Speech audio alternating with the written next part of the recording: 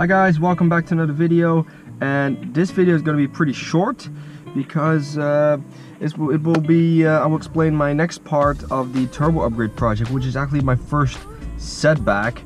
And the setback is that everything is going to take a little bit longer to get going. Why is that? Because the turbo builder has found a problem with the turbo I sent to them. Now, if you've seen part 1 of the project videos series, then you know that I have bought a used turbo which was supposedly in a very good condition, but now that they've torn it apart, they found some damage to the housing that they just don't want to connect their brand to it. Here's a picture of what they found. There is a small crack in the turbine housing, and therefore the turbo is not really good for an upgrade.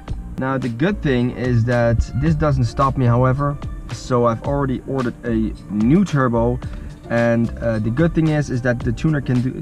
I've ordered it with the tuner himself, so he's gonna be ordering a new turbo. He's gonna be upgrading that, and he's gonna send that to me.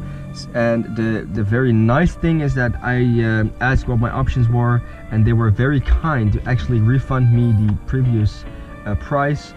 Just everything done in, let's just say, an hour. So I'm gonna have my previous price refunded. And when I heard that, I actually made the order to order a new turbo. So it's gonna take a little bit longer because you're gonna have to modify this one as well. But it's gonna be a completely new part, so that's cool.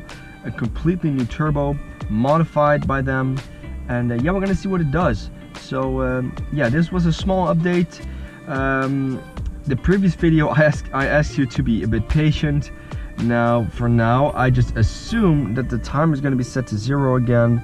I'm going to ask you again to be patient for a while, but it's going to be even better because the turbo is going to be brand new.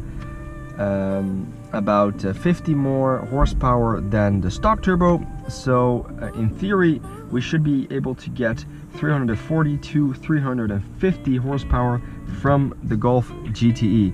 So stay tuned, keep an eye on the channel, and next video is probably going to be about the downpipe, which I have done some research on what's going to be the best thing to do.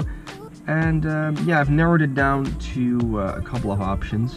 So stay tuned for the next video, and like, subscribe, and I'll see you around.